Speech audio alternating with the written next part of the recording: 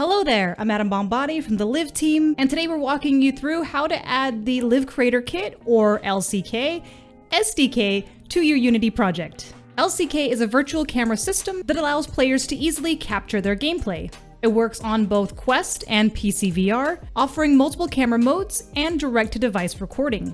You can download the LCK SDK from our developer dashboard at dashboard.liv.tv/dev. Make sure you've created an account and registered your game first. Once you've downloaded the SDK, extract it. You should see a folder named tv.liv.lck. Open your Unity project, right-click on Packages in the project window, select Show in Explorer, and navigate to your Packages folder. Add the LIV LCK folder here.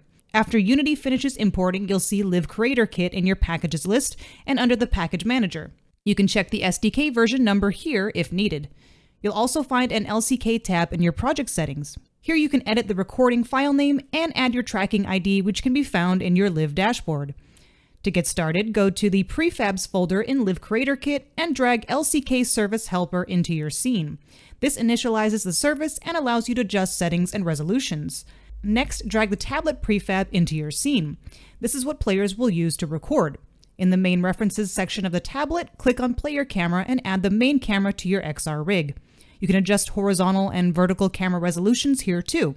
Just make sure they match with your Service Helper settings. Now let's test the tablet. Experiment with the different camera types and adjust things like orientation, field of view, smoothing, and distance. To find your test recordings on Windows, go to Videos, My Game Album, or whatever name you set previously.